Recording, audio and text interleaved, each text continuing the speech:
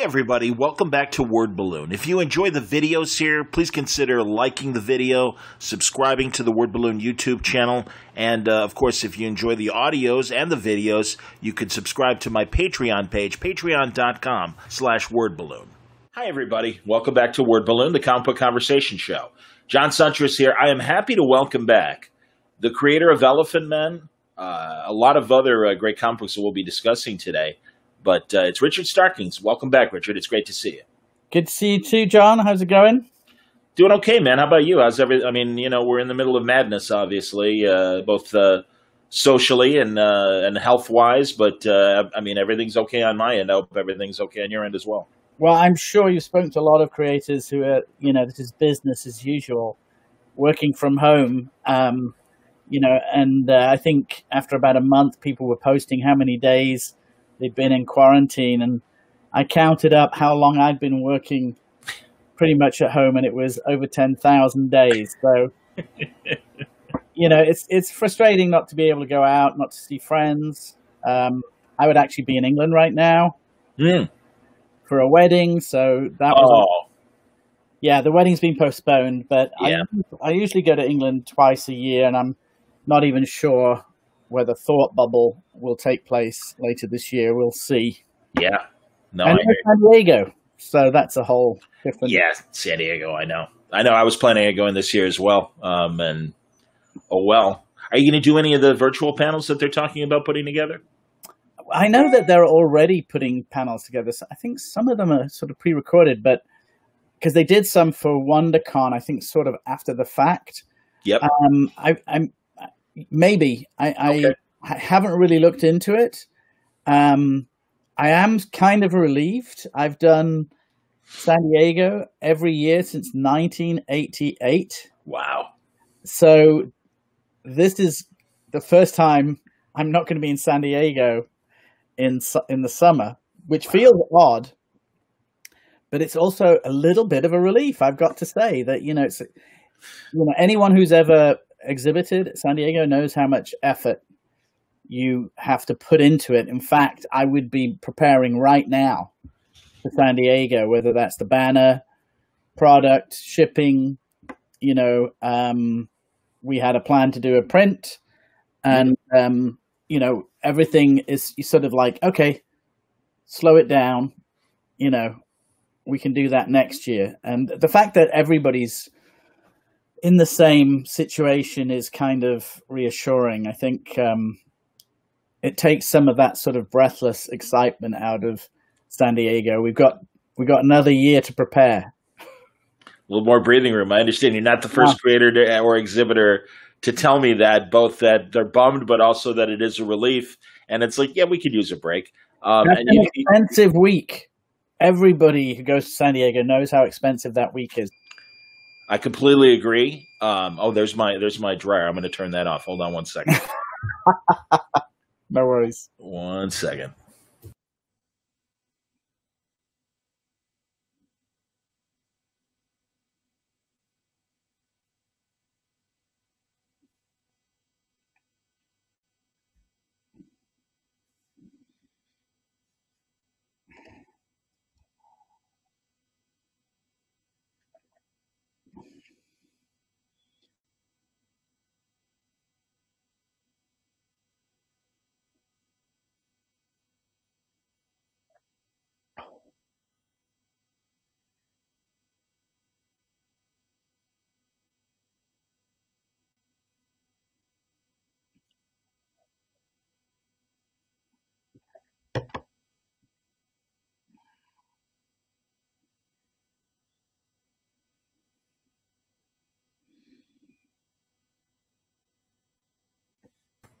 Okay.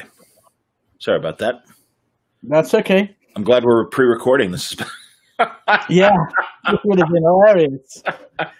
But actually, I was just listening to a podcast by Louis Theroux, who's a British documentarian who did the my Netflix movie, my Scientology movie on Netflix. And his podcast, his is an isolation podcast, and he's depending on the interviewees to record their part of the conversation. And there are many interruptions like that, whether it's laundry or a baby crying or battery runs out on the phone. So it's interesting that it's putting everybody at the same level. Zoom and other streaming communication programs are having a boom. Let's face it. 100%, man. No, and it's funny. I'm leaving all this in, Richard, because not the pause, but certainly that story. You can leave it all in. I didn't pick my nose or anything. So tell me about this Scientology movie. We can get to that later because Louis Theroux is a very popular documentarian in England. He's actually the son of American author Paul Theroux, who wrote Mosquito Coast. Sure. And yes. Moon Street. And he's actually inspired the next story arc of Elephant Men. So we can get to that later. Okay, buddy. Yeah, that sounds great. Man, honestly, Richard, I'm always impressed with like the various little projects you got going, man. And that's terrific. We were talking about San Diego and, that it's kind of a relief but also a shame. And as you said, it's a very expensive con to go to. And it's funny, I took it. Used to be, did it? Well, you have much more perspective than I do. I only started going in 2006, but wow. I know. But I took a teaching job this semester that, as most teachers, ended up being a Zoom classroom halfway through. But the plan was to use the teaching money to I can go to San Diego this year. This will be great. Yeah. Oh well. Yeah, and you know how much it costs then. I've already got my hotel deposit back. That was a not insignificant amount of money. I got my booth money back because I don't need to lend anybody that much money for a year. I'm hip. We are talking more than my monthly mortgage. It's almost 2 mortgages. I believe it. In order to have a corner booth at San Diego for 5 days is like a mortgage. No, man. I know talking to Sal Abenanti from Alex Ross Art, and in his he has a house. He doesn't just have a booth. He has an apartment in the middle of the show floor. Let's face it. And it's a very well decorated apartment. It's a beautiful setup. I don't know where they get all that artwork on the walls from, but it's a very nice apartment. No, I understand. And no, you're right. And that's why even just to go as someone who gets a press badge and be an attendee, I always call San Diego really expensive summer camp because it's great. And I see all my friends, all my out-of-town friends, and it's a great hangout for 5 days, but it is really expensive. And, as I said earlier, we are all in the same situation. And my fellow creators have all commented on the fact that we miss each other. We're not getting to hang out this year. There was no Emerald City. There was no, I think C2E2 was cancelled. Was it? Which one was actually, before? that was the last one. That was the last one. Yeah. Yeah. So that was like right on the cusp. But WonderCon and Emerald City, you're right. And, MegaCon, I'm not sure. Would MegaCon obviously fall in that area too? Yeah, there was a couple of little shows early in the year in this area because, I'm in Tennessee now. Mm-hmm. I'm waiting to see if Dragon Con gets cancelled, which I don't think they want to cancel because of the amount of money they will lose. If they say, well, everything else is open in Atlanta, but we're going to close Dragon Con because that would be just a petri dish. But that's the thing. Who out of town is comfortable enough with traveling too? You're right. I think Atlanta proper, and again, and then of course see all the terrible, unfortunate things that are happening in Atlanta right now. It's still a few months away. So there's more than one reason to be kind of cautious about going to Atlanta, and I have friends down there. Me too. Who aren't, they're not going out. Yeah. Not because of the protest, because of coronavirus. Yes. Me too. And even though the governor of Georgia is like, everything's fine, restaurants can operate at full capacity. Nobody wants to go. Not my friends. most of the people that I know are, it's not over yet. Yeah, man. No, I agree with you. Very sad, man. Well, onto interesting things as far as creations you have. You have been releasing stuff at Comixology, and so tell me about your relationship with Comixology. Well, yeah. So there's two ways of publishing through Comixology, as you may know. There's Comixology Submit, which is like self-publishing, but there's also Comixology Originals, and my two titles, Ask for Mercy and Elephant Men 2261, were part of the first wave of launches from Comixology Originals. This is back in June 2018. I had fully intended Elephant Men to wrap after the Image run, which was 80 issues, not counting miniseries and one-shots. And I got to issue 80, and I thought that was it. But then I had a relationship with Comixology since the very beginning. Since before Comixology was publishing digital comics, I was interviewed about the launch of Elephant Men. So that must be 2005, 2006.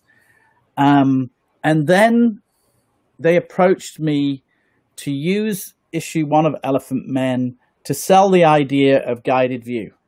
So this is 2006. Wow. And I was already, we take digital comics for granted now, but 12 years ago, 14 years ago, 15 years ago, all the publishers were really nervous. DC and Marvel had not signed up with Comixology. Everything we take for granted now, everything that 12-year-olds take for granted now, comics on tablets. There was no iPad in 2006. Everything was on little flip phones, right? Right, which less than the size of a recipe card or a baseball card. Yeah, and everyone was wondering what's that going to do to the splash page, and and also ultimately too fear for the health of local shops with the introduction, I think, of digital comics as well. Yeah, and I had no fear about this being cannibalistic in any way. And in fact, I still don't think digital comics hurt stores. I think it's the opposite way around. The fact that you can read a comic book in the middle of, the bush in Australia, as long as you have Wi-Fi, yep, you can download it, and I remember I was at New York Comic Con one year, or at a signing, and I was with a friend of mine on the subway, and the iPad had only been out a year, but there was somebody sitting on the subway reading a comic book on their iPad. Yep. Yeah. And I just looked at that and I was like, that's it. It's done. Now it's the Kindle for comics, right? So Elephant Man issue 1 was the very first comic book put into guided view and was pretty much the first available for sale. I made a deal separate from Image because Image wasn't interested. This is 2006, 2007. Yeah. It must be 2008 because I think Comixology has celebrated its 12th anniversary. So I had signed up with Go Comics for the flip phones. Yes, I remember Go. That hadn't really taken off. I think we got maybe a couple of $100 in royalties, but that didn't put me off. It's a different market. I've been selling comic book fonts digitally we've been selling them for 25 years now, I think, and it's a whole other market. It doesn't anything that reaches more people.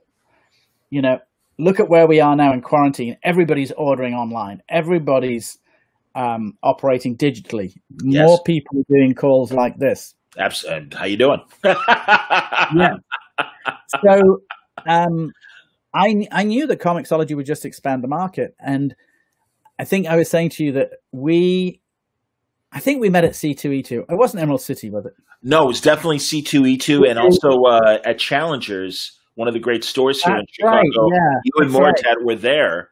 And I think That is early on then. So yeah, I had breakfast at that C2E2. I think Chip Mosier had just come on board at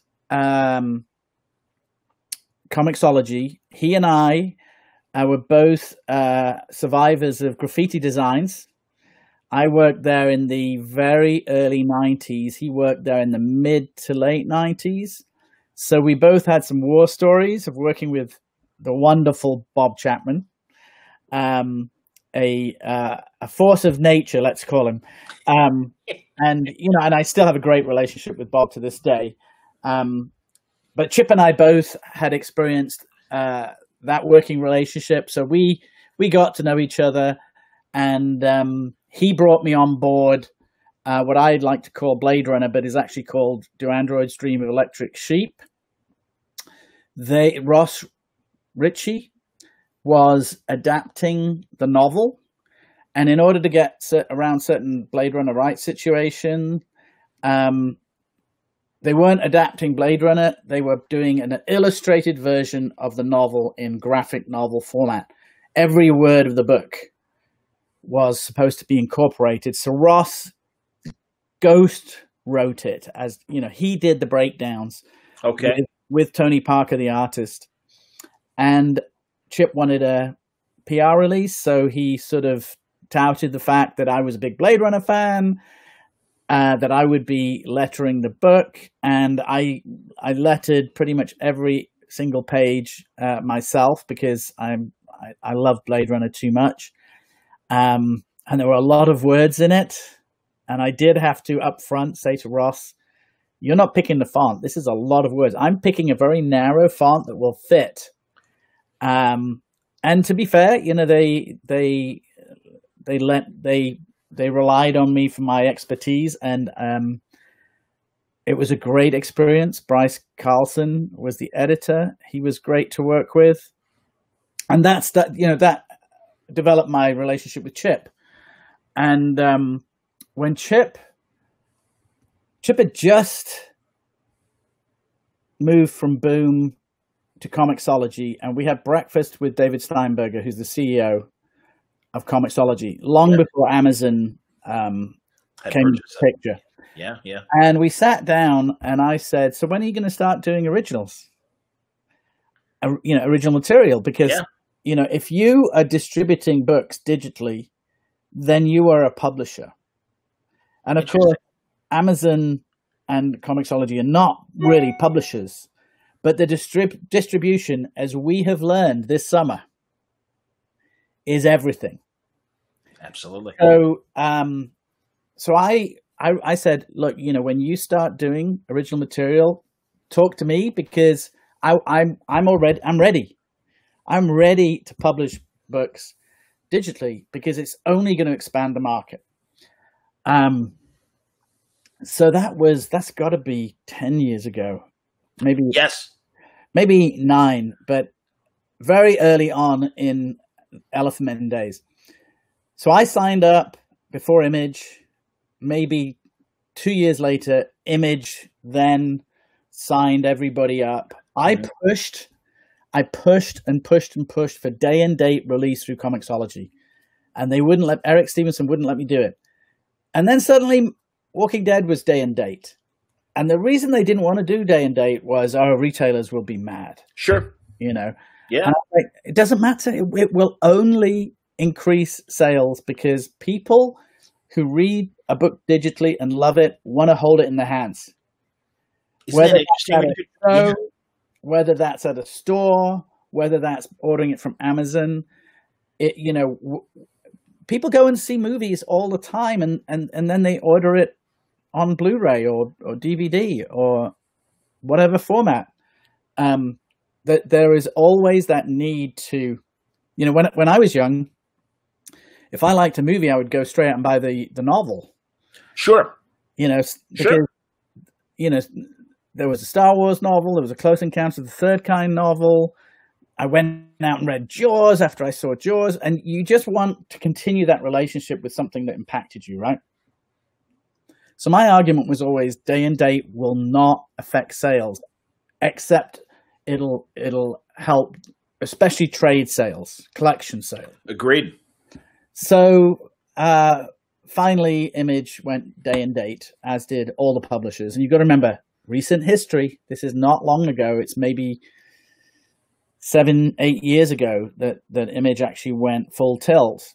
And again, it only helped sales. It certainly helped my bottom line. I don't think I would have made it to issue 80 without those digital sales.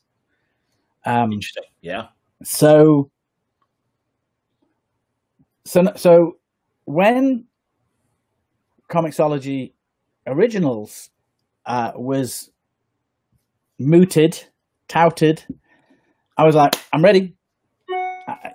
I've got a new series, and I had been tinkering around, with another project for a little while that had not quite found any traction. But I had worked with a wonderful artist by the name of Abigail Jill Harding, who I had seen her work. She did one page in a Thought Bubble anthology. And I was very fortunate because Comicraft puts together the Thought Bubble anthology every year, which is published through Image. And I had hooked up Thought Bubble with Image. So we were putting together that book. And on the back page was this beautiful one-page strip by Abigail. And I was like, who is this? Who is this artist? She's ready. She was 22. Wow. And I met her. She came to meet me at a signing at Traveling Man in York, where she lives. Okay. And she said, "Hi, Richard. I'm Abigail Harding." And I said, "Yeah, did you do the strip on the back of Thought Bubble?" And she blushed. She said, "Yeah, that was me." I said, "You're ready. Bring me your folio at Thought Bubble," which was the following weekend, which she did. And I looked through it and I said, "Would you like to do an issue of Elephant Men?" And cut a long story short, she did. If you've seen her art, she loves Doctor Strange. She does a lot of Doctor Strange fan art, but it's extremely professional, extremely high quality. Yes. And it's very Cthulhu-esque. It's very Lovecraftian.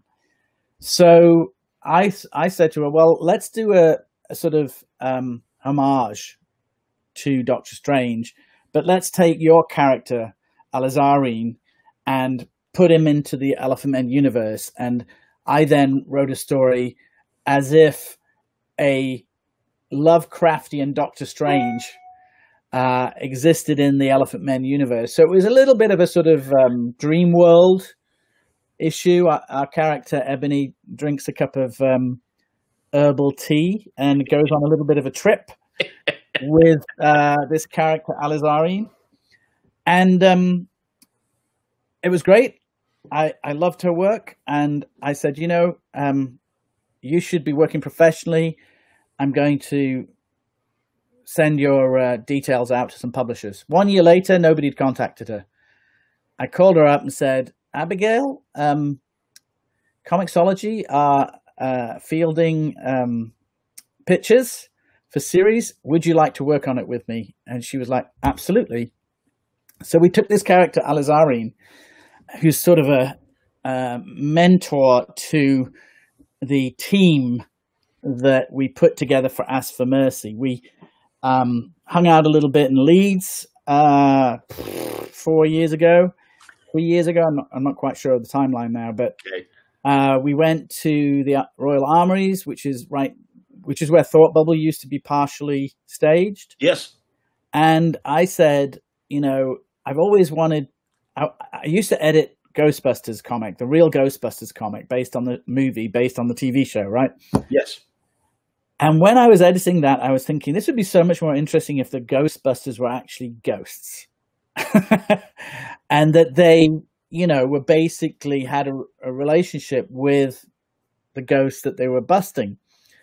And I said to her, but you draw monsters, and I want you to draw monsters. What if our team were monsters who hunt monsters? And she and I sort of threw back, well, we're going to have Alizarine on the team. I had come up with this character whose name at the time was Divinity, and that was going to be the title of the series, Divinity. And then Valiant put out a series called Divinity. That's right. But that was great because I came up with the title Ask for Mercy, and Mercy being the central character. So we pitched it to Chip and David at Comixology. They took one look at Abigail's work and said, "We're in." Yeah. And then I said, "Look, what I would actually also like to do is bring back Elephant Man at Comixology." And Chip sort of said, "Well, let me think about that because it's an existing property." And I said, "Go and look at my sales on Comixology." He called back the next day and said, "Oh yeah, we'll definitely do it."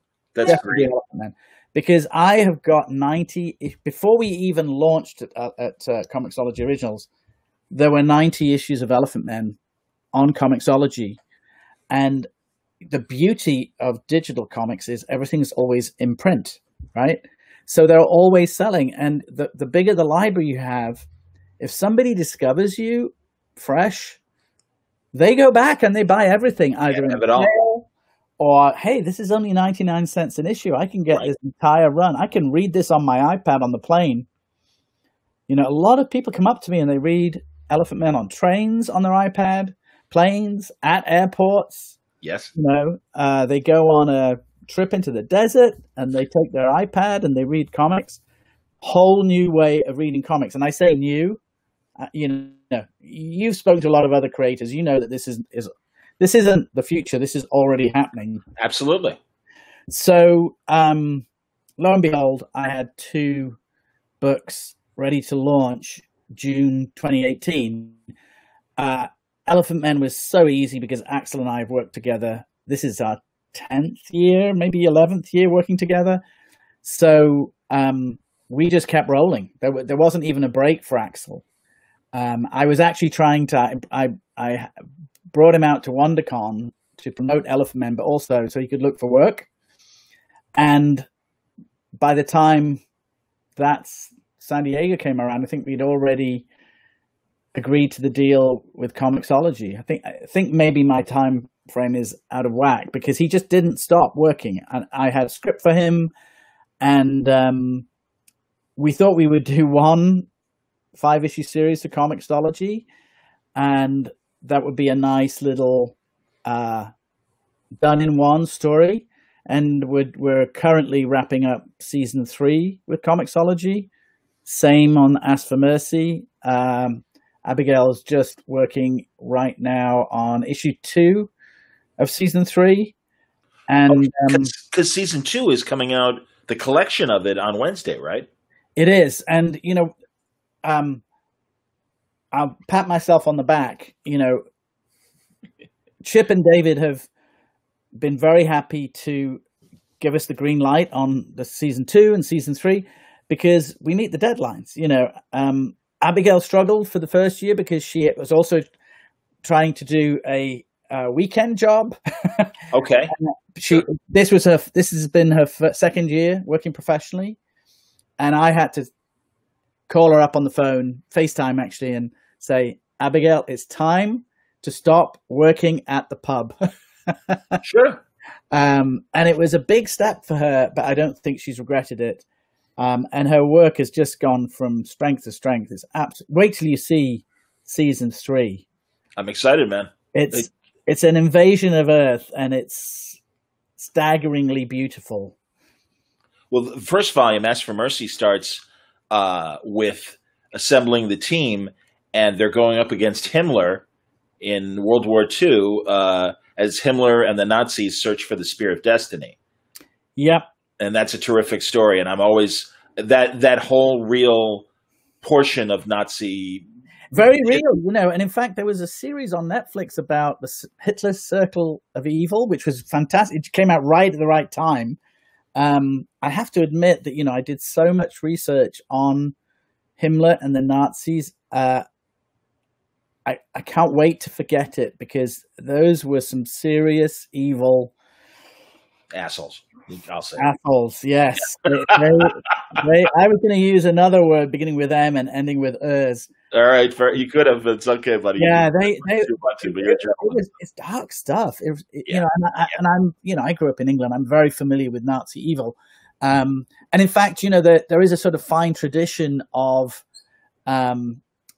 Nazi / monster hunters, and I was very aware that, you know, Mike Mignola's gone in that direction, you know, in the Hellboy movie, but many years ago, I think when I was in my teens, James Herbert wrote a book called The Spear, about the Spear of Destiny, and I remember it sitting on my dad's bookshelf. He was on for, you know, thick airplane paperbacks. You know, he would buy them at the airport. Awesome. And I remember reading the back of it, just the blurb. I had not read the novel, and I was fascinated with this idea that it was the spear that was stuck into Jesus when he was hanging on the cross, and that the blood went into the spear. So I thought, don't read the book, just go with this idea. And then, of course, I read the I watched the series, and I read more about Himmler's fascination with supernatural artifacts and his belief that he was the reincarnation of a king, all of which is documented historically. And I did a lot of research. Abigail also does a lot of research. You know, Wewelsburg, which is the castle that features in the finale of Ask for Mercy Season 1, is a very real castle. Wow. It still exists. It's a museum. The Black Sun mosaic is on the floor still. Wow. And then when I got to issue 4, I read The Spear by James Herbert just to make sure I hadn't tripped over anything that he had done. And if there were any little coincidental similarities, I erased them just to, you know, completely separate from that idea. And it's very different because in James Herbert's book, I think they reincarnate Himmler in the 70s. It's a very 70s book. Funny, interesting. Yeah. And my roommate was obsessed with James Herbert. He read a lot of James Herbert, and I was a Stephen King guy. So, but, you know, our story is not really about the Spear of Destiny. It's about these creatures that Abigail came up with. I called them the Croach, but she had a dream of these insect-like creatures, these monsters. And she basically drew what she dreamt.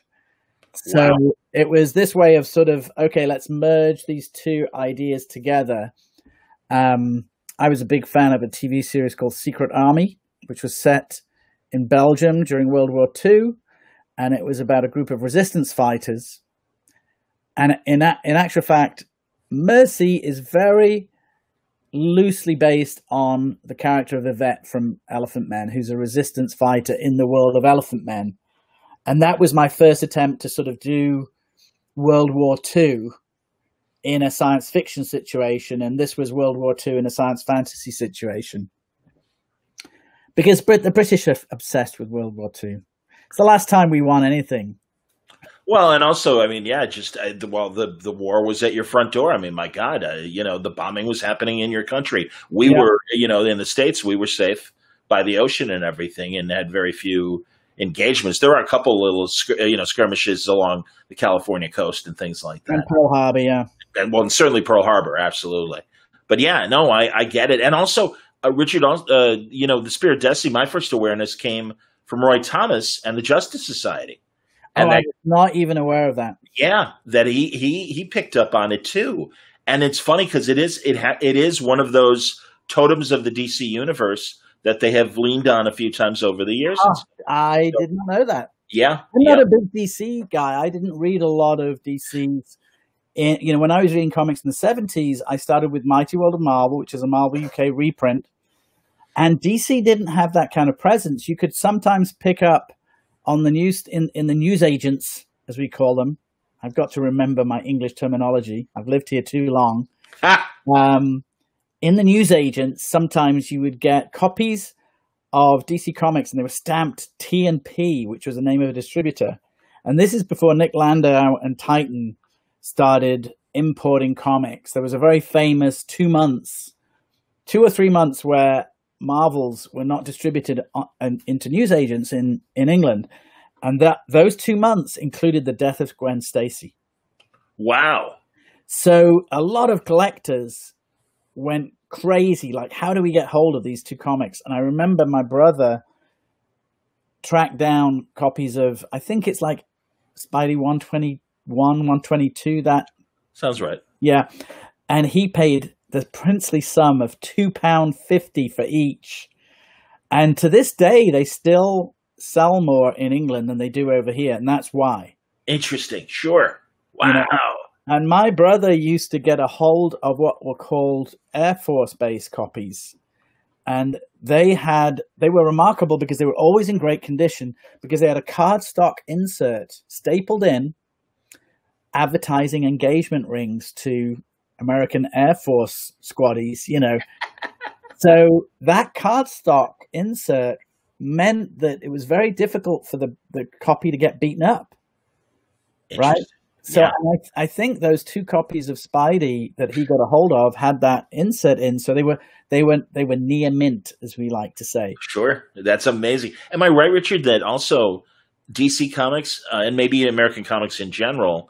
I always love hearing from people from the UK that would say they came over in ships as ballast. Ballast, yeah. Ballast copies were always very crinkly. Sure, absolutely, because I'm assuming they were like in big blocks to be weight to yes, literally, balance the ship's weight. And unfortunately, they probably, as time's gone by, because of the sea salt, because of the salt that got into them, they probably deteriorated at a faster rate. But yes, ballast copies. Isn't that crazy? If you couldn't get a regular edition of a Marvel comic, you would settle for a ballast copy, but ideally you wanted a Air Force Base copy.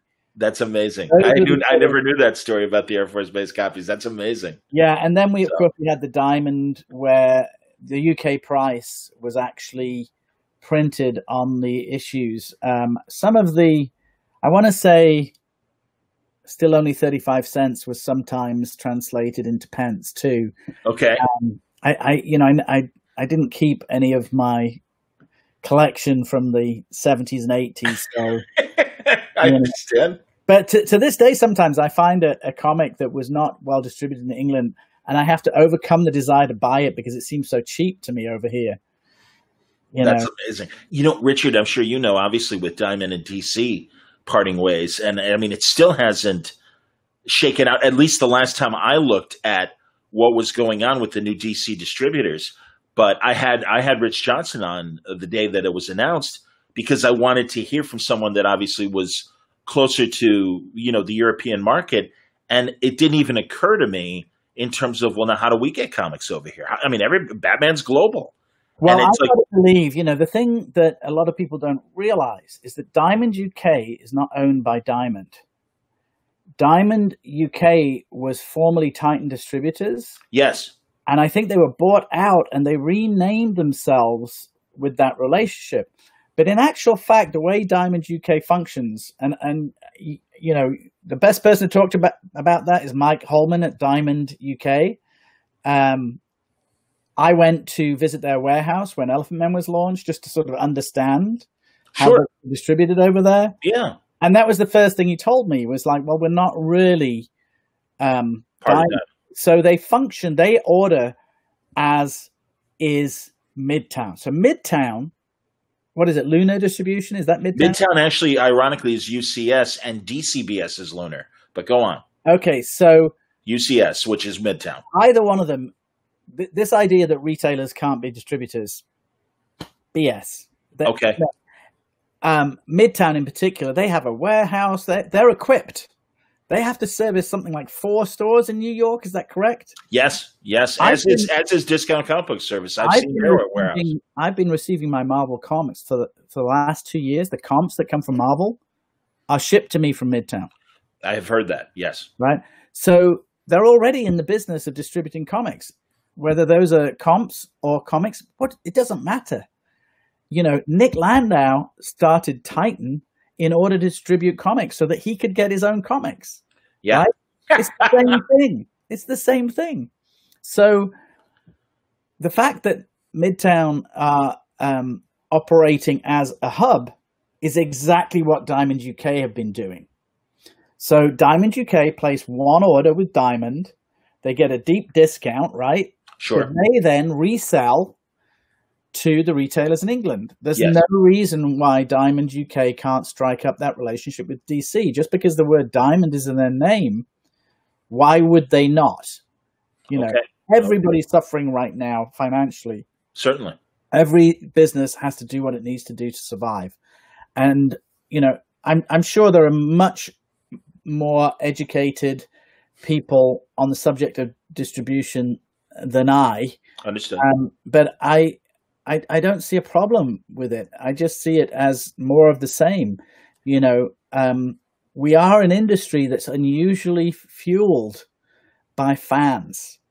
So thank goodness Nick Landau figured out a way of distributing American comics in the 70s. I wouldn't be here without that. I'm hip. Yeah. Yeah.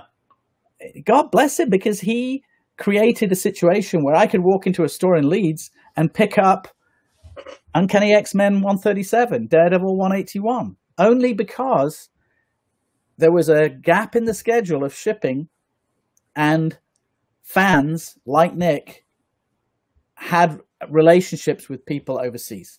That's all distribution ever is. That's all that comicsology is. It's distribution. So Yes. Anything that helps our industry evolve and survive, I think, is a good thing. And I know everybody's saying that the sky is falling. It's not. Publishers are making money through different avenues. Distributors always make money. Creators are usually the last to make money. Retailers make money if the product sells, no question. It's a physical product, they sell it. Sure. Distributors have sold the product to retailers. Distributors always make money, especially if there's no returns, right?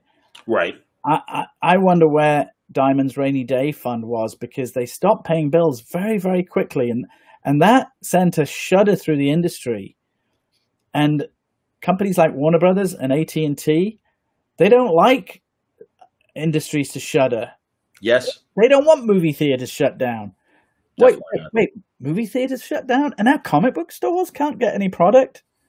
Where are we going to sell our product? That's the question that every single person in the comic industry is asking themselves all the time, right? Yes. My local retailer has been doing a fantastic, I'm going to give a shameless plug to Infinity.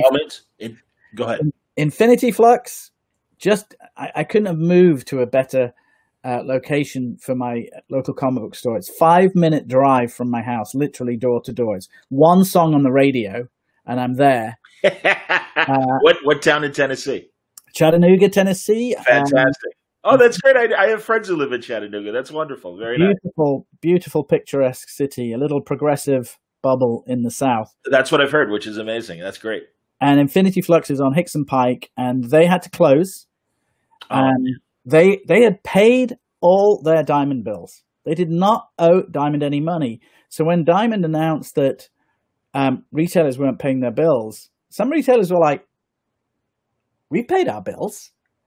We need to do curbside service. We need to stay open. We need to survive." And they have been doing Facebook Live events and have sold a lot of back issue collections that they purchased, a lot of books that were sitting on the shelves, and they survived. They didn't look to Diamond or DC to sort something out because they had bills to pay. They had rent, right? They had staff. They everybody on staff. Wow, that's great. So, sorry about the pinging. Oh no. Again, this is what we were talking about in terms of when we're doing live video. I was going to tell you, Mike Oming's cat walked very quickly across the back of the picture on his end and stuff. And he's like, "Oh, I'm so sorry." I'm like, "I don't care. It's life, man. It's all good." Same thing happened to my wife when she was on Toastmasters call. A giant cat jumped up on the keyboard. Does she compete in Toastmasters? Well, it's not a competition, but she's actually been able to rejoin her group in Long Beach at the aquarium because all her friends have been doing it on Zoom, and she's still connected with some of the people that work there. So she's now actually taking an active role in the Toastmasters Club. So that's amazing. I have a friend who does it in Chicago. Right. So yeah, Jeff Stein is his name, and he competes and he goes to competitions and all over the country and stuff, and the big convention in Vegas back when they were working. And a lot of people are saying now, I'm not going to Vegas anymore if I can Zoom in. Why should I spend all that money when I can just appear on Zoom and then go and have, leftovers out of the fridge afterwards? I think this is definitely a world-changing event that we are now realizing that we can do this. You don't have to wait for a show to come rolling around. No, all businesses are changing because of what's going on. We don't know what the new normal is going to fully look like, and even as shops open up and restaurants and the like, but also the comic book business. And truly, Richard, I mean, I talked to Chip about the Comixology's originals just a couple of weeks ago, and congratulated Ed Brubaker and Marcos Martin for Panel Syndicate and their new release, right at the point where it was, hey, no new comics for a while. And it's like, well, we've got one. And everybody jumped because it was Ed Brubaker and Marcos Martin. And it's like, all these superstars are always walking through the door after I've kicked it down for them. That's the problem with being a pioneer. It's true, Richard, honestly. But same thing happened with comic book lettering. Did you see a tick up in I don't know if you've gotten numbers yet from March or things like that. There's definitely been a tick up, and we don't get numbers in the same way that Image provides numbers, but we do get royalties, and there is a lot of confidence in Ask for Mercy and Elephant Men. I have a great relationship, I think, with David and Chip, and again, I know how to put together a comic and deliver. And I requested on season 3, I said to Chip, can we get 3 issues in the drawer before you announce? Because we announced very quickly, and other books, Super Freaks was finished, and actually I think launched as all 5 issues. Stone King was almost finished. I'm looking because I have the books right in front of me. Yeah. But we were the first one that was like, Savage Game was a done-in-one 48-page one-shot. But I was the first creator to be putting out a monthly book, every 6 weeks. And we had about 2, 3, we had 3, we were halfway through issue 3 when it launched. And they wanted it out monthly, which of course you do. Sure. And that caught up with me halfway through issue 2 on both series. So I actually requested, wait until we have 3 in the drawer. We are just finishing issue 4 of season 3 of Elephant Men. Outstanding. So that launches next month, and we'll be working on issue 5 when issue 1 comes out. Ask for Mercy, we won't even announce the season 3. I guess I just announced it, but we will launch that when Abigail finishes. What is she on? Is she on 2 or 3? Did I say 2? I think she's on issue 2. Well, you said you wanted 3 in a can, so yeah, I would imagine she was. So I've got it. I want to say this is issue 3 she's working on. Okay. Well, and also, Richard, I got a press release initially, and that's one of the reasons why I contacted you, from David Hyde's group, Superfan. Superfan, yeah.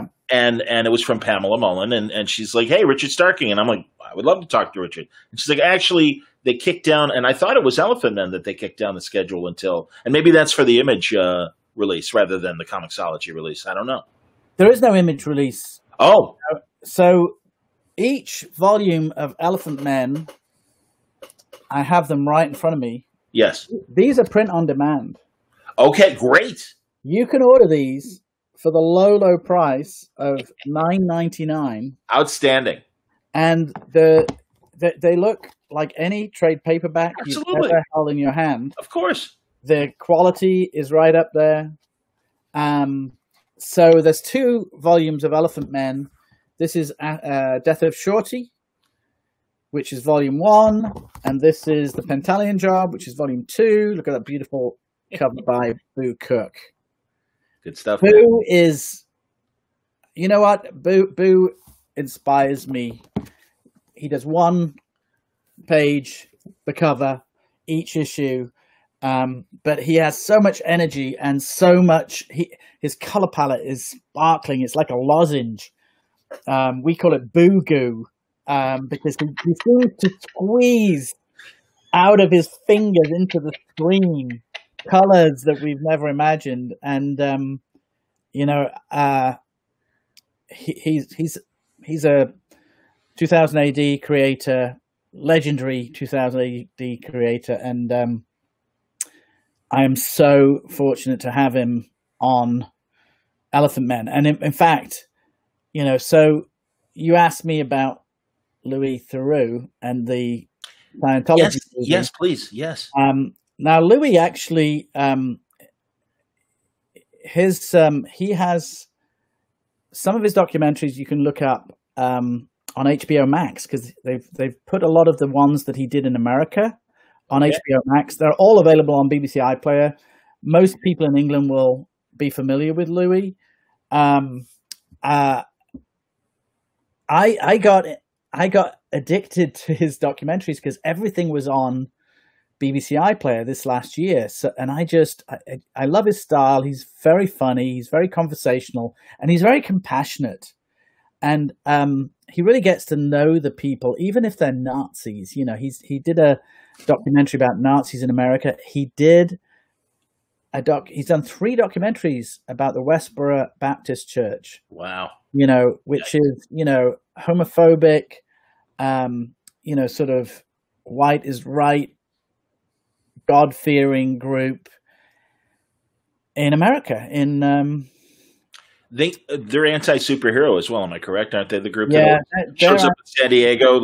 And it's so funny because it sounds like, it's going to be a big demonstration, and it's 6 people. Superman is not God. In fact, I think Dave Hine did a Daredevil story about them. I'm not sure if that. I might be thinking of something else, but so Louis, amazingly, even when his subject matters are opposed to him, he befriends them, and he kept going back to the Westboro Baptist Church. In fact, one of the daughters of the daughter of Fred, I can't remember, but the pastor that started the Westboro Baptist Church, separated from the church and contacted Louis, and they made a new documentary about her and her book. Wow. And so he is sort of this force for good. I would say, again, a compassionate human being. And I always feel like Elephant Men is about compassion, about overcoming your fear of the other and understanding minorities. All these themes have been a part of Elephant Men for the last 14 years. I'm a Buddhist. Buddhism is a compassionate, enlightened life philosophy, and I think it naturally came up out of my work. I'm a big fan of Doctor Who. Doctor Who is a compassionate force for good. And I started watching Louis' documentaries. I've watched almost all of them at least once, most of them 2 or 3 times. And I started wondering, what if he was introduced to the world of the Elephant Men and made a documentary about them? So in the fine tradition of 2000 AD, where real life characters would crop up in 2000 AD, John Wagner famously put Hitler in Strontium Dog, and Ronald Reagan was in The Shower with Durham Red. I'm a big fan of taking historical characters and putting them in science fiction stories to see how they react. The Strontium Dog story was called the Schicklgruber Grab, and it was about bringing Hitler to justice on the last day of, they snatch him out of time. From the bunker. Yeah. Interesting. Yeah. And there were often British news commentators parodied in Judge Dredd. It's a very British thing to send up things that we love. And I'm Spitting not, Image. I'm a massive fan of Spitting Image. My God, those puppets are amazing. So Theo LaRue Meets the Elephant Men is season 3 of Elephant Men for Comixology Originals, and I hope it's a very affectionate portrayal of a character who may or may not be like the BBC documentarian Louis Theroux. But it's actually very interesting because I started reading Paul Theroux in order to sort of I'm a research junkie, so I read all these books about Nazis for season 1. We haven't even talked about season 2 of Ask for Mercy, which is the Battle of Little Bighorn. And I chose the Battle of Little Bighorn because I used to have a board game. There was a board game in England by Waddington's called the Battle of Little Bighorn. Wow. My sister and I used to play it all the time, and I knew very little about Custer. Interesting. So when we decided to do the story of Casa, who's the Native American sort of shaman in Ask for Mercy, and when it came to do season 2, I said, well, I'd like to do a story set in the Wild West. And the myth of the white buffalo woman, who we call Casa, is a big part of Lakota legend, and it led me back to Battle of Little Bighorn. And I now live near the Trail of Tears, which I didn't know what that was. I wasn't educated on Native American history. Yeah, why would you be? Absolutely, yeah. Right. So I started researching the Trail of Tears, and President Andrew Jackson, who is Trump's poster boy. Yes, indeed. Trump's always being photographed with that portrait of Andrew Jackson in the background, and now we know why, right? So Andrew Jackson makes an appearance in Ask for Mercy season 2. It's actually David Steinberger, the CEO of Comixology, wrote me a little fan letter about that issue because it was so off the wall. And we feature General Custer and his presidential hopes, and we tie up with the Battle of Little Bighorn, and Iktomi, the Spider God. So I sort of went off on a tangent there. I went from Louis to General Custer, but I think, when you are able to use science fiction, science fantasy as a lens to look at the real world, and by bringing a documentarian into Elephant Men, you look at your own characters through a different point of view. And yes, that was going to launch last week, and we rolled it back for reasons. Okay. No problem, man. No, hey, when it's ready, we'll talk about it. So that's great. Well, and also, you say that, but it'll be 10 more years before you call me again. Bullshit. No, honestly, Richard, I do. As honestly, Rucka and I were talking last night live on video, and I've been trying to get Sean Martinborough on Word Balloon, and all of a sudden, weeks become months, become years. And I suddenly realized, oh, Jesus, it's been forever. There's a lot going on in comics, that's for sure. Well, and truly, and I mean, and now, I'm literally quadrupling my output, certainly during the virus. Yeah. Word Balloon is becoming a full-time concern. My radio job, unfortunately, was a victim of the virus. Some commercials? No, not anymore. Exactly. Yeah. Who's sponsoring you, John? I was actually doing traffic reporting for the CBS news station, which is the last thing I expected to be doing in radio. And I really enjoyed the job. You have that golden voice, John. You have a golden voice. Thanks, buddy. Well, and we'll see what happens. I mean, I'm not saying I may not go back, but honestly, radio keeps downsizing. So it is kind of tough out there.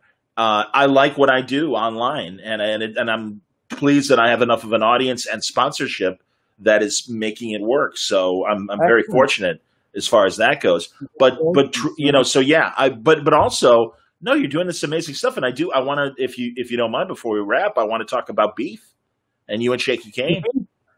The beef. The yes. beef. As I told you, I'm glad I read it when I was not eating. And speaking of, you must have got to issue 5 then. and more historically, Gandhi makes a fine appearance through the series, so that's lovely. And again, what was really interesting about Gandhi and President Andrew Jackson is that he sort of pushed their way into the story. I was not expecting Gandhi to be such an important character in the beef. But sometimes you need that voice. You need a perspective on your story. And the background on the beef was, firstly, it completely surprised me. I had no idea I had that story in me. Yeah. I wanted to work with Shaky Kane again because we did 3 issues of Elephant Men, and it was a blast working with him because whatever he draws is unsettling. I do. So he had done 3 issues of The Elephant Men. The first one was about a woman who wanted her entire skeleton replaced with ivory. That was called The Lovely Bones. That was issue 33, 34. Wow, that long ago. God damn. All right. Yeah, a long time ago. And I didn't, and he really enjoyed it. And it was really bizarre because I wrote it and then I was like, who wrote this? It's weird. So I wrote him another issue in the 40s, issue 46, I think, about a blue skin guy like Andy Warhol. And it was Andy Warhol meets Russ Meyer. It was a very unsettling story that I would never have expected to have written. And partly is you hand over a script to Axel and you get one story. You hand it over to Shaky and you get something else entirely. And I would also say Abigail. Abigail brings out imagery out of me that I didn't know was there, because I want to. The more an artist gives back to you, the more you're like, oh my God, this one's coming at 180 miles an hour. I've got to, give it my best forehand, So with Shaky, the original idea was to do a version. We're both big fans of Fantastic Four. Okay. And Eric Stevenson and I had breakfast once back when they were in Berkeley, and he said, I just think Shaky should just redraw the Fantastic Four starting with issue 1. And I was like, oh, that's an interesting idea. But I'm not good with other people's franchises. And even the idea of doing something like Challengers, a sort of version of the Fantastic Four, I'd rather write the Fantastic Four, and I don't want to write the Fantastic Four. It's been done. Yeah. Right. Yeah. So that sort of turned around in my mind. And then Tyler Shaneline was working at Image at the time, and he and I got along really well. With very different people. But he and a group of people from Image were at New York Comic Con one year. They called me and said they were having dinner, which usually I would have been there at a Chinese restaurant. Okay. And they said, Richard, we miss you, but we're talking about our favorite Marvel characters or superhero characters. Who's your favorite? And I said, Silver Surfer. Cool. And it's not actually, it's the Thing, but they put me on the spot. And I said, Tyler, who's your favorite character? And he said, I've got 5. The Goon, the Thing, the Hulk, Hellboy, and the Beast. And I said, they're all the same. And he said, no, they're not. I said, yeah, they are. They're all knuckleheads. And he said, you're a knucklehead. And I said, you know what? That would be a great idea for a team book. The Knuckleheads, right? So our first idea, and I said, I know exactly who would draw that. It would be Shaky. So our first idea was called Knuckleheads. Okay. Quick Google search, already a book called either Knucklehead or Knuckleheads. So I was like, well, that doesn't work. And then I was like, you know what? I don't want to write 5 knuckleheaded characters who's the straight guy? How do you make that work? And I had lunch with Scott Koblish. We used to be neighbors, and we went to the same store, Comic Bug, in Manhattan Beach. Okay. Another call out, great store. Mike Wellman now has his own store, Atomic Basement. Call out for Mike in Long Beach, because every store needs help right now. I am all for the local shop shout outs. This is all good. Go and back your local comic book store. Indeed. So Scott had a great idea. I said, "What's your creator idea?" And I can't tell you the name of it, but it had the word "the," and it was a great title. I was like, "Oh, I need a great title like that." And I thought, well, what do all these knuckleheads have in common? And I thought, well, they're all big beefcakes. They're all just beefcake characters. And I thought, well, the Beef. Quick Google search. No comic book character called the Beef.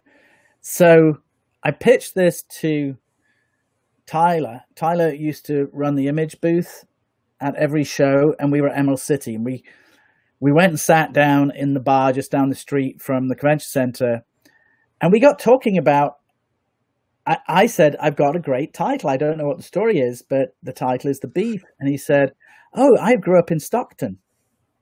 And I don't know if you know Stockton, California, but it's a beef town. Oh, wow. Well, coming from Chicago, we're a beef town, so go on. Yeah. Well, this is the place where you drive up. When you drive on the 5, I think it is, to San Francisco, you smell Stockton before you get there. I understand. And you drive past, and there are all these sad-looking cows on dry earth by the side of the road. Very sad, brown cows, brown pasture. I don't know what they eat. They don't eat grass. Wow. And that's where Tyler's from. And I think it used to be called Shitsville. I can believe it. You know, so I'm sitting there with Tyler taking notes. He's telling me about all these horrible things that went on in the town that he grew up, which may or may not be Stockton. We don't want to slander anyone. So I'm like, Tyler, this comic's going to be about you. It's about where you grew up. It's about a cow town. And again, because I'm a reference junkie, I read a book called, what's it called? It's the guy that Oprah spoke to about the beef industry, the guy that's now a vegetarian. Oh, okay. Of course he is, yeah. It's got cowboy in the title. Anyway, I just read everything I could. I watched every video on YouTube, every disgusting. I am a vegetarian. This is a comic book for vegetarians. I assumed as much reading it, and assumed you were a vegetarian, of course, yeah. Shaky and his wife became vegetarian by the time he finished issue 5. His wife actually had to have open heart surgery. Oh, wow. Well, that's good for her. She needed to change go her diet. Yeah. I don't know if they're still vegetarian, but that's what they told me. Wow. 2 years ago. Because this is a book that came out, it overlapped Elephant Men. And, okay. You know, it's funny because I used to read a lot of Stephen King short story collections, and he used to say that, you know, when he'd finished a novel, and of course he writes them much quicker than I write 80 issues of Elephant Men, but that he'd have gas left in the tank and he'd write a short story. And I think this was my gas left in the tank, because The Beef is far and away one of the favorite thing of all I've written.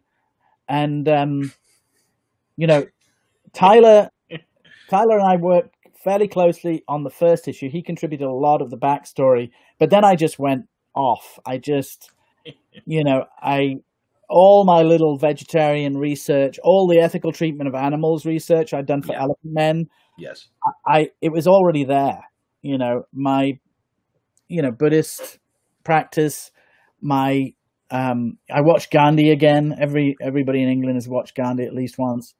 You know, and it just came out right. Done.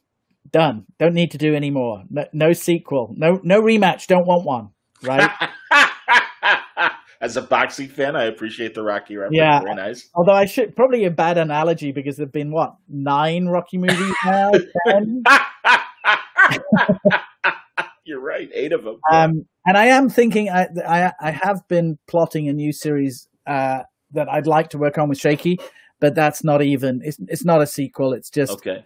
It's just in the what I call the Shaky verse. I understand. All the Elephant Men issues that Shaky drew are, in my mind, in the Shaky verse, not the Elephant Men universe. Richard, I don't know if you ever knew this, but my radio nickname for 16 years is Shaky. No way. I swear to God. I, in fact, refer to the company that I have for Word Balloon as Shaky Productions because... Why is that? Why? You know, I have a tremor, and also I had 3 years in between working in music radio into talk radio and sports talk radio. And when I was producing and running the board, they were like, they're like, man, you trouble behind the board a lot. We're calling you Shaky from now on. And I'm like, okay, I've heard worse nicknames in radio, so I'm okay with it. And it's so funny when the two worlds intersect, and I'll be at a Comic-Con, and especially in Chicago, and people are like, I'm sorry, were you Shaky on the score? And I'm like, yes, I am. Funny. So, well, and Shaky Kane has a tremor too. There you go. I kind of figured. Yeah. That's amazing. And my God, what great art. And he's got a very Bob Burdett, Flaming Carrot kind of sensibility for people who maybe aren't aware of Shaky stuff.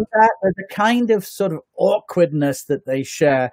But I think he also has a Jeff Darrow insanity. Absolutely. Yes, the indeed. Line work and, and there's Jack Kirby behind it all as well. Agreed. Absolutely. Both of those influences. Yeah. I completely agree with that. And no, his stuff has always been so amazingly unique. And really, when you told me you made this series with him, I'm like, oh yeah, okay, great. I'm sure it's going to be really visually exciting. It's really weird because we love working together. He's great, so man. happy, and I had this idea that every cover would be a physical object because I knew that J.G. Rochelle, who's worked with me 27 years, I knew that he would love to make a milk carton and all the other things that are on the covers. The spam tin and the packaged beef in issue 5 on the cover and stuff. Because and I wanted the beef to be branded just like McDonald's, just like Monsanto, and sure. I wanted that kind.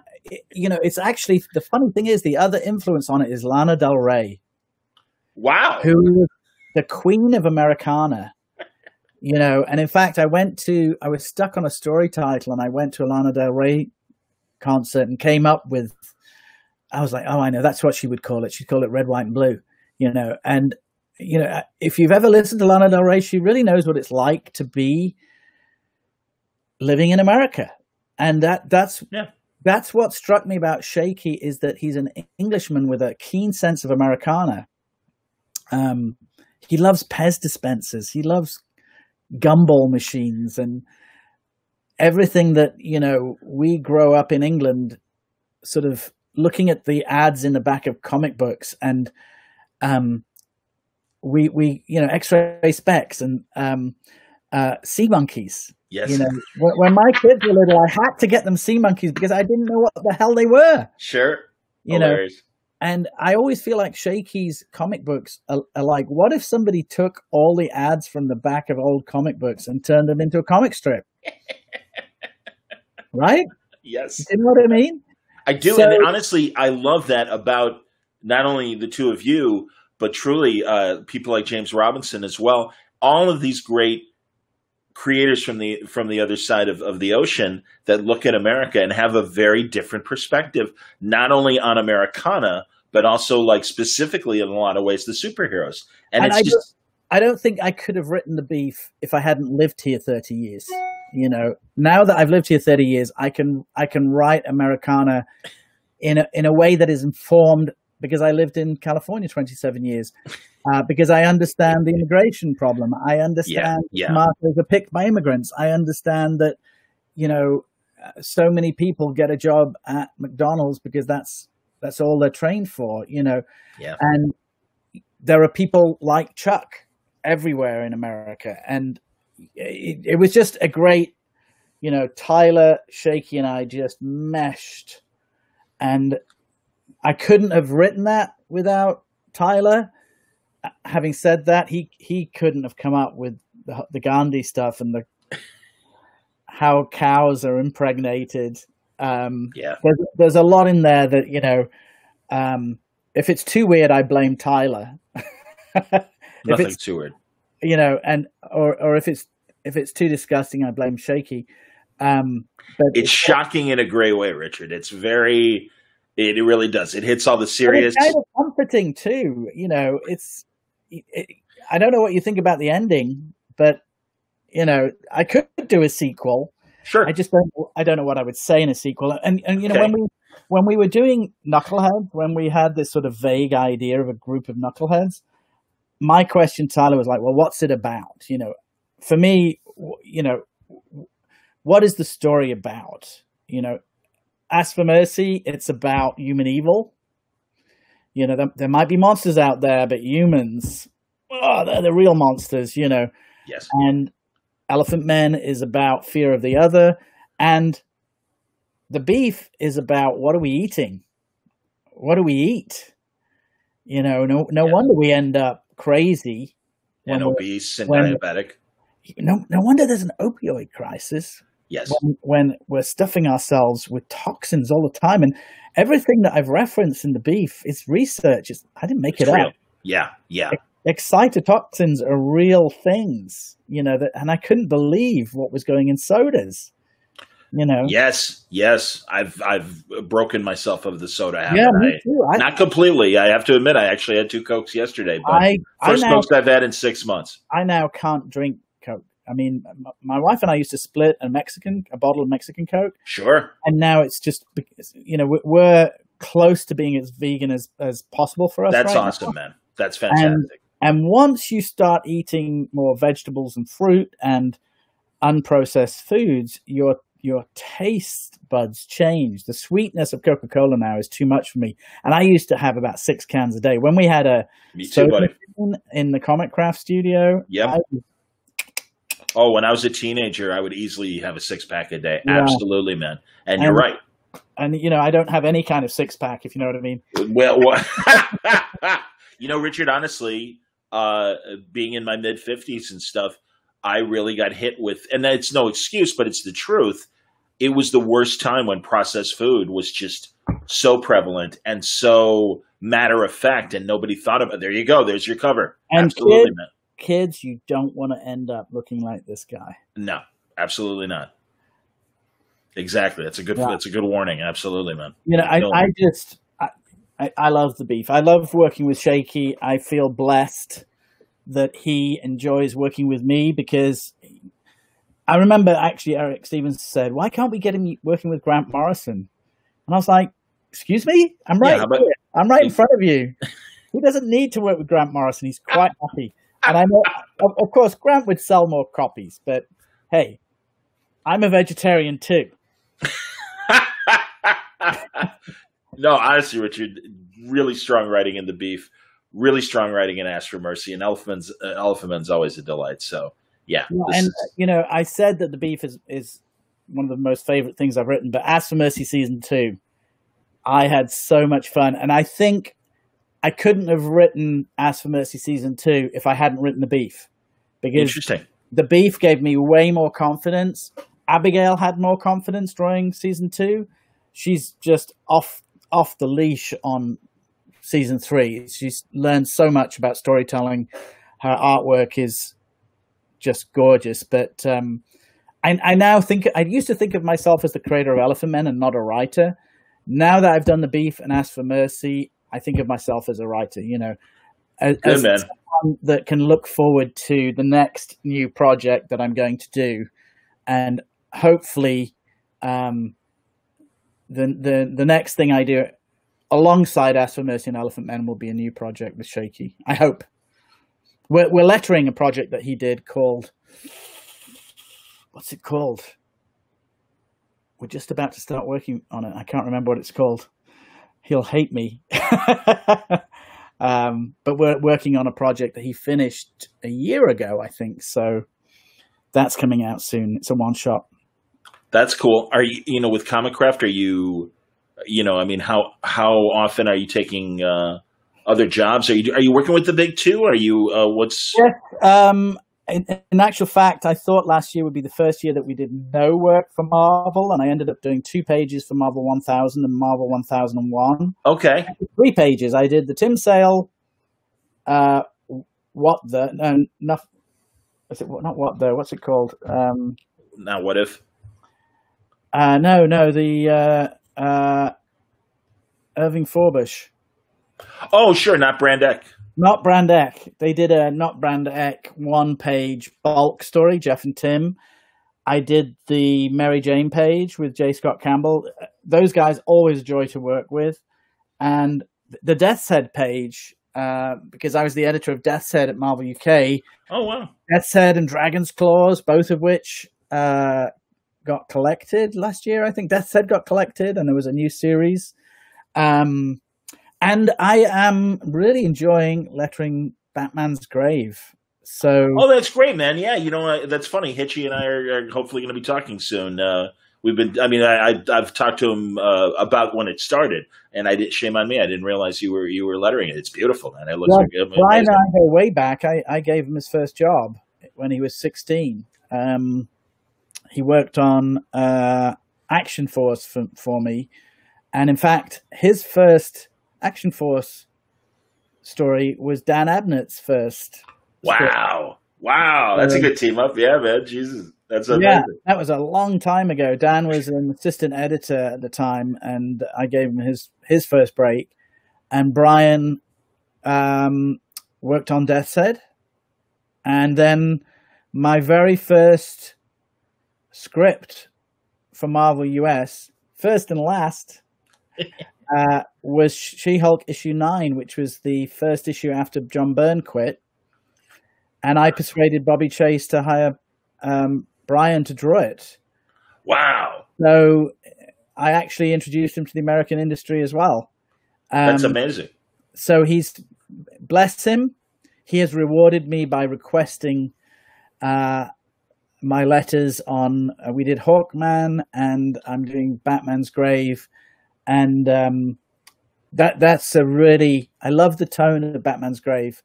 I was teaching a lettering class yesterday, and I was explaining that I'm not a big fan of sentence case lettering, but on this series, the way I read it is that everything is through Alfred's eyes. So that even though there's only like 4 captions in issue 1, the way I approach it is that everything is being related by Alfred. Even though there's no narrative caption after the first issue, I just think that it's his perspective on the whole Batman situation, because even though there's like 10 pages of Batman kicking ass every single issue, it always comes back to the Batcave and Bruce being given a hard time by Alfred. He's very much the Jeremy Irons Alfred. He's sarcastic. He's drunk in the first issue, hungover in the second, something like that. He's always drinking coffee. And so that's my take on the lowercase lettering in Batman's Grave. And I might be wrong, but I think it's a very gentle use of sentence case lettering that my initial instinct was no, but I've worked with Warren on enough projects to know that he's not somebody who's just like, I don't care how it's lettered. If he says sentence case, there's a reason for it, And I get that. I'm working also on a legendary graphic novel, Dracula. And I don't know if I'm allowed to say it, but it's using the likeness of one of the famous Dracula actors. Maybe that's what I can say. And if you've ever read Dracula, oh my God, so many different narratives. Mina's journal, Jonathan's journal, voiceovers, Van Helsing, it's all over the place. Yes. So as a lettering artist working on that, having to make certain journal voices distinctive is quite a challenge. Interesting. That's awesome, man. Very, very cool. I don't want to take up too much of your time. We could wrap there if you want and promote. I do want to tell you about Oh, please, yes, your poster behind you. Yes, I'm glad you And brought it's it not up again. mine, but there's a good story attached. Here, to it. I'm gonna zoom in even so people can see it a bit better. Oh, Oh, actually, that's gonna cut it off. no, here we go. Oh, lovely. Oh, So there you go, man. One of this my is favorite films. amazing. This is. Oh, I've got to go this way. So one of my neighbors, he's actually in Nashville, is Eric Powell. Oh, sure.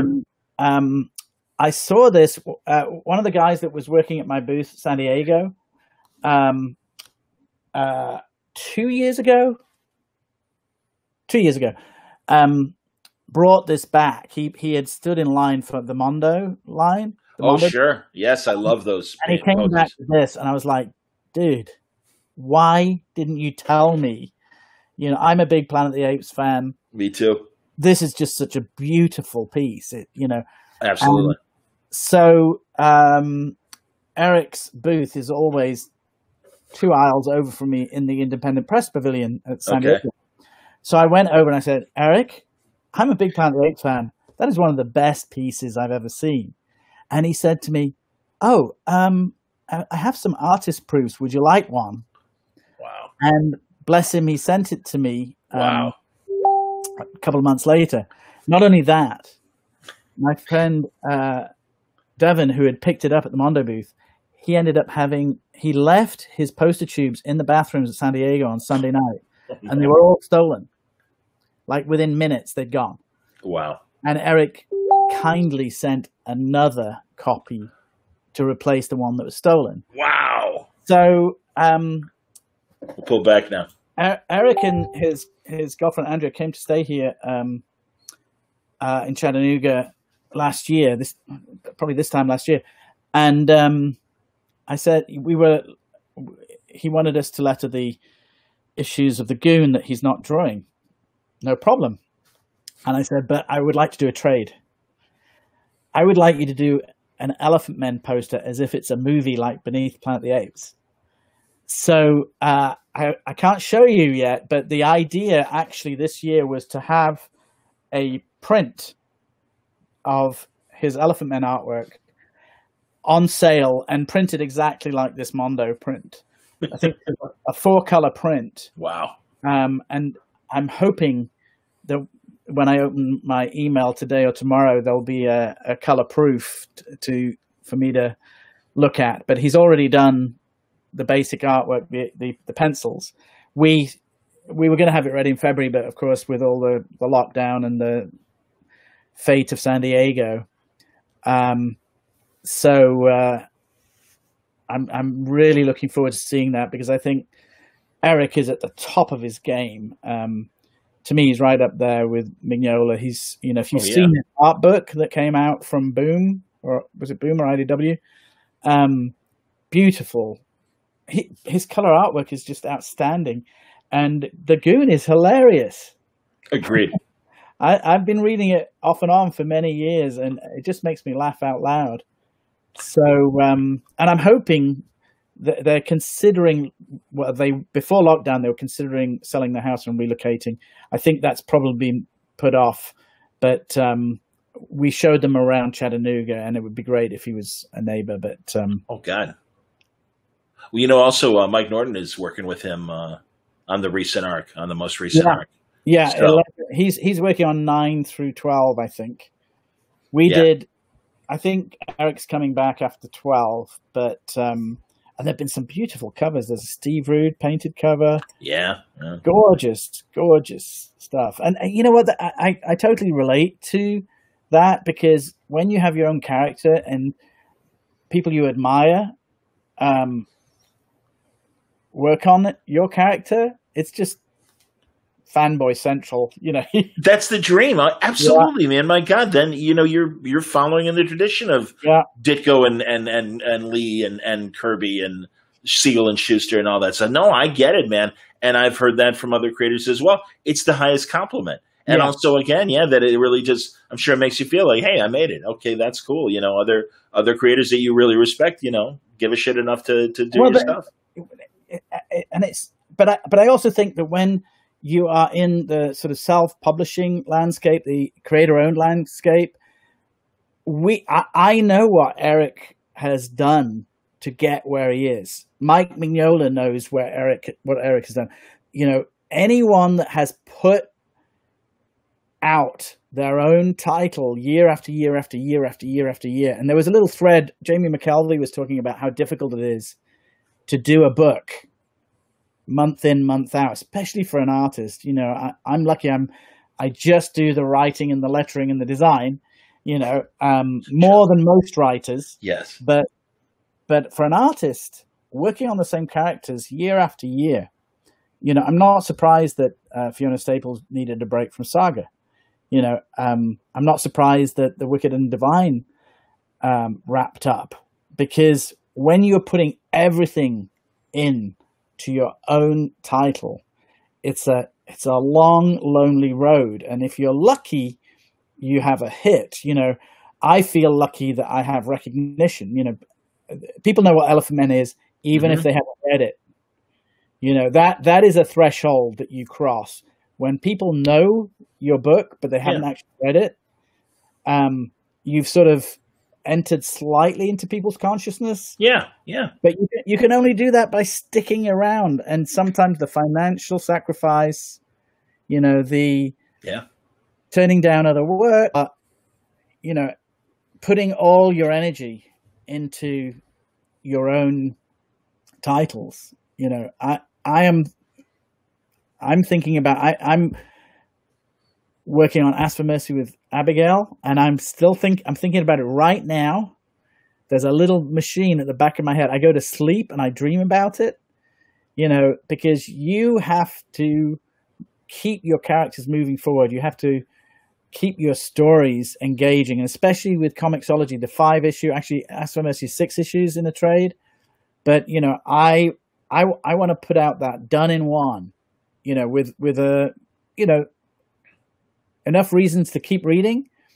But because I don't know if there's going to be another season each season, I have that sort of Breaking Bad problem of, is this a satisfying end to this if we're not renewed? Understood. Sure. Yeah. But also, if we are renewed, is there enough for me to keep going beyond, you don't want to tie a knot in it, but you want it to be satisfying to the reader and for myself and for each artist that I'm working with. So, and that's challenging. When I was at Image, sometimes I let the story go too far, too long. In volume 6 of the original Image run, there's 10 issues. It's a 10-issue story. I wouldn't make that mistake again. I would break it into 2. So I'm still learning. Sure. I learned a lot from the Beef. I think that was sort of turning point for me. That's exciting, man. No, and again, a recurring conversation that I've had with Image creators in particular on long-running stories of when you get to issue 58, it's like, because there's always new flavors of the month every week that come out. And so the bloom and the initial excitement for Elephant Men, it's like, okay, well, how do I get new people? Comixology is making all the difference, because Comixology is a recognized brand. Amazon is a recognized brand. It's easy to find people's work. I have an author page on Amazon now. I'm aware. Yes, indeed. All our social media point people to Comixology. We did a couple of social media weeks on the Beef. We alternate Elephant Men, Ask for Mercy with the Beef, and we point people at Comixology because it's the easiest place to find it. And if you're on Comixology, it's just around the corner is Amazon. You can buy the books there. So we now have a safety net that we didn't used to have, because single issues are not always available. That's why there's a comic book price guide. Right, of course. But if you want to read an issue, and you and I come from that era of, having did you have little lists with the numbers you were missing? Oh yeah. And I used to go to back issue stores or markets looking for one issue just so I could read it. Yep. I wasn't a collector. I wanted to read it because I was part of the story, and there was no trade paperbacks. Yep. No Comixology. Absolutely. Readers today, they're spoiled. They're so spoiled because you can get omnibuses, you can get trades, You can go on eBay. Or you could get Marvel Unlimited and or whatever, and just Other enjoy. streaming services are available. Yeah. You know, I used to. It was such a joy if I found an issue of Conan that I was missing. Because I followed the Roy Thomas, John Buscema run, and I loved that stuff. But Sure. sometimes I'd be missing an issue, and finally, I think when I went to college, I got a subscription service from Conquistador Books, and they mailed them to me at college, which is like bliss. I hear you, man. That's hilarious. Did So you? Comixology is making a big difference to the way people can read and collect. Agreed. That's cool. Did you want to mention what you've been doing on Facebook? One of your lost. Oh, that's Grant Morrison. Yeah, right. So, so there's quite a big. There's a lot of Facebook groups centered around Zoids, which was a toy line, a Japanese toy line that's still. I think there's still new toys today in Japan, and it was one of the first books that I was in any way involved editorially, and my first script at Marvel UK, my first professional script ever, 6-page Zoid story, Spider-Man and Zoids issue 12, if anybody wants to look it up, drawn by the amazing Steve Parkhouse, who's a triple threat writer, artist, letterer. His Resident Alien, I think, just got optioned or. Oh wow! Good for him. That's awesome. And so I was sort of, I regarded Zoids as something that I was very close to, and I, as I say, I was working editorially. My boss wrote it, so I gave him editorial notes, and we brought in Grant Morrison to take it over when I think Ian had sort of run out of ideas. Okay. And Grant started writing it. It was around the time that Alan Moore was writing Swamp Thing, and Grant was very definitely in that Alan Moore tone. Yeah. It was slightly out there, but it was Terminator 2. It was Aliens. It had a great sci-fi tone. And it ran for 50 issues. Wow. In Spider-Man and Zoids, 50 issues being 1 year in British. Oh, okay. Oh, yeah, because weekly, obviously, yeah. And it was only 4 or 5 pages an issue, but that's enough material. We did some collected comics. Steve Yoel worked on it. Kev Hopgood, who co-created War Machine, and we were going to launch it as an American monthly. And Grant wrote 3 scripts. Steve Yoel penciled the first issue. Dave Hine inked the first 12 pages of the first issue. And then the plug was pulled. So I had lettered 12 pages. I kept copies of them. I kept them. I brought them from England. I kept them with me for years, thinking, you never know. we might, Grant Morrison's a hit now. Maybe we'll finish this series, but Steve Yoel had gone on to other things. Okay. Anyway, 12 years ago, I think I ran into Steve at a convention. I said, "Did you pencil the whole issue?" He said, "Oh yeah, I've still got them." I said, "Send me scans," because I still have the first 3 scripts. Okay. The first 3 scripts, and so 12 years ago, I lettered them and forgot about them. And recently, I was looking for something else and found the files. I was looking actually for photographs of the Elephant Men booth at comic conventions, because I was going to do a photo album of there's no convention this year, so here's all the hits from previous years. Sure. And while I was looking for that, I found these files, tweaked them, and posted them on Facebook. And Twitter, and my Twitter following just went through the roof. Cool. And it's the first time that material has been seen. I think there were some low res scans of the inks. Okay. The letters from the first half, but nobody had read the whole thing. So it was brand new Grant Morrison, Steve Yoll, Zoids for everybody that never even knew what Zoids was.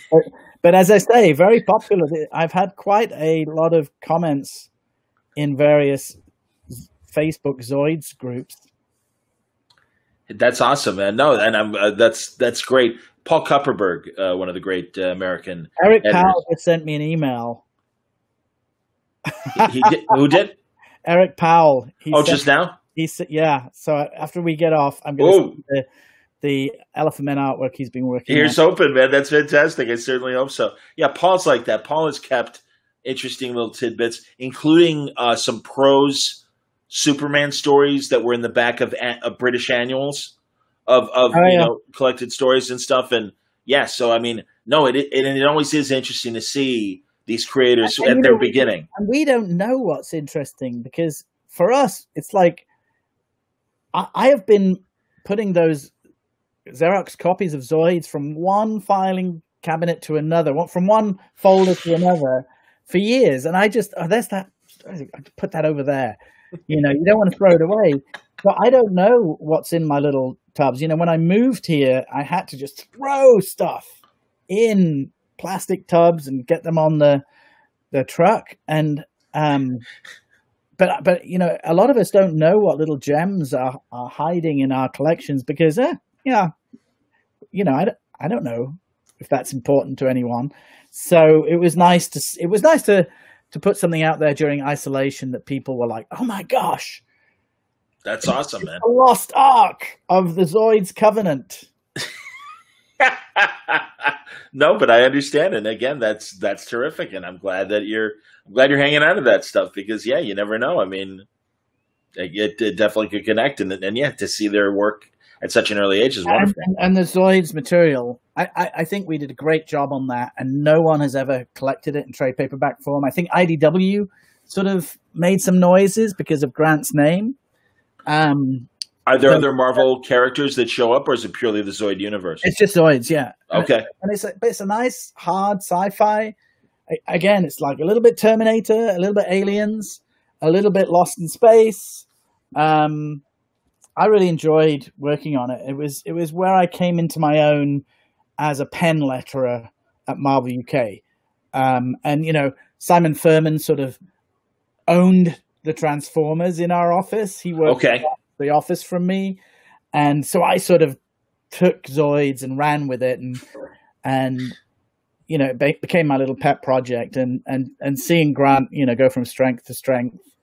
Because they went from Zoids to Zenith, and Zenith is a better known British comic book character because, of course, he's a superhero. He's the first 2000 AD superhero, probably the last as well. But but that's how I put Grant and Steve together, not on Zoids, on G.I. Joe. They did a quick kick story for me in order to introduce Master of Kung Fu. It was a 5-page story where Quick Kick told readers about the Master of Kung Fu because I wanted to run the Paul Gulacy Master of Kung Fu issues in the back of G.I. Joe because it had that martial arts connection. Oh, yeah. And because the Paul Gulacy issues are just gorgeous. I completely agree, man. No, I'm a huge fan. And I've met him I saw him last year in Portland when I was there. I saw him once, and I can't remember if I had the nerve. It's funny that the people that we grew up with, we sort of intimidated by, and I've had to get over that as I've got older because I really appreciate it when people come up to me, young people come up to me and say how much they enjoy my work, and I'm like, oh, I should do that. I should tell the people that I look up to that I enjoy their work because it hadn't occurred to me to go and say hello. And I rue the day that John Buscema and Jack Kirby were at the same San Diego Comic-Con and I didn't stop and say, oh, yeah, how much their work meant to me, especially John Buscema. Wow. Conan probably kept me reading comics when I was, more interested in girls and music, but Savage Sword of Conan, I loved that book. That's awesome, man. No, I get it, and yeah, I mean, I feel the same way in terms of meeting those creators and stuff that inspired us. Again, we lost Denny O'Neil this weekend, and I had the opportunity to interview him a few times. Yeah, I saw on your Facebook page. I was going to listen to a couple of those this week. So, yeah, well, that's cool. And as always, I appreciate the conversation and.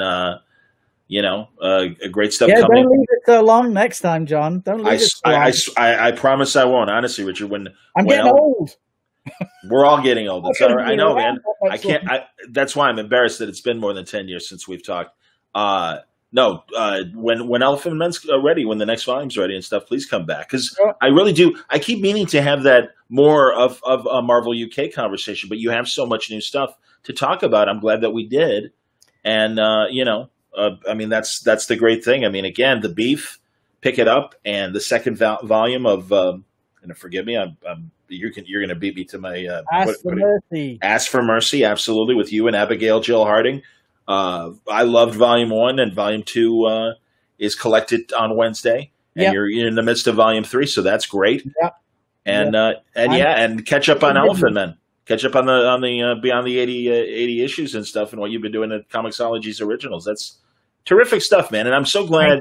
Yeah, and I'm glad at all the directions that you're going into writing wise and stuff, and glad Comic Craft is chugging along. But yeah, when Elephant Man's ready, we can do this again. So yeah, I mean, I'm sure Pamela will alert me, but I'm glad we did this now because then I will keep my promise of less than 10 years in our next conversation. And I believe that the next season of Elephant Men starts July 7th on Comixology. That's when we do the monthly release schedule, and then it's collected later in the year. So follow me on Twitter. Give all your places to have people follow you, buddy. I think I'm at Rich Starkings on Twitter. I'm very accessible on Facebook, Richard Starkings. You can follow us at Comic Craft if you're interested in fonts. And I'm on Instagram and Pinterest as well if you care to. Depending on your social media platform of interest. And if you're a self-creator, then take advantage of Richard's website where he sells fonts, and that's comicbookfonts.com. There you go, man. Absolutely. Thank you. My man. I'm impressed that you stuck with your logo. That's good branding, John.